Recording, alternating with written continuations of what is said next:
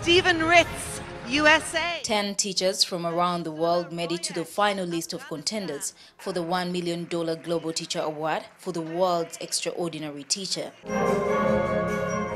The teachers hailed from Afghanistan, India, Haiti, Kenya, Cambodia, Malaysia, United Kingdom, and 3 were from USA.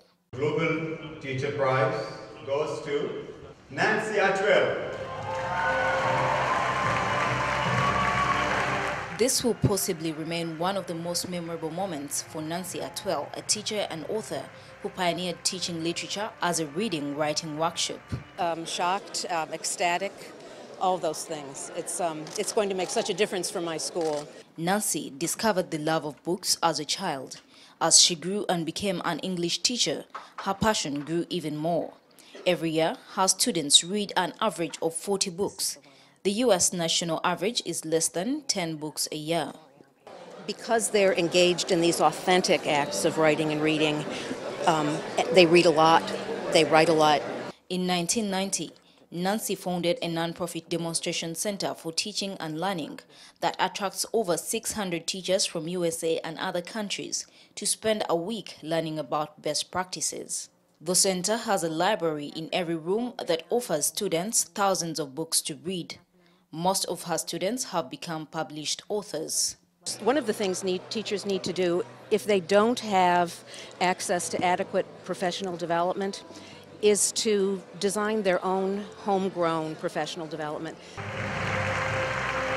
Nancy bags home $1 million.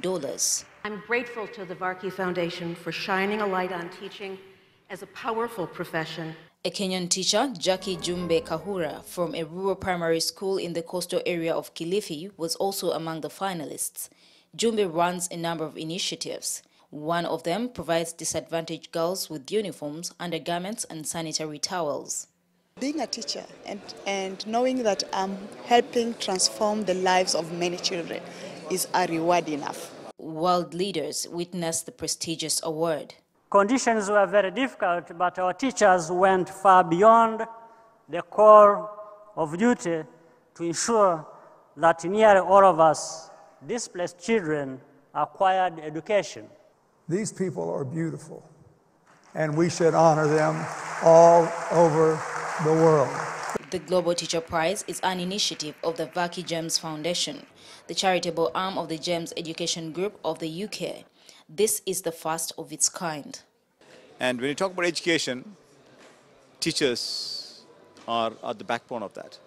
And unless you have quality teachers, you're not going to have good schools. If you know an extraordinary teacher, a teacher who has done something special, she or he could be the next winner of the Global Teachers Prize that is intended to reward teachers who have done special things but many times are forgotten. Gertrude Tumusime with Kwade, NTV, Dubai.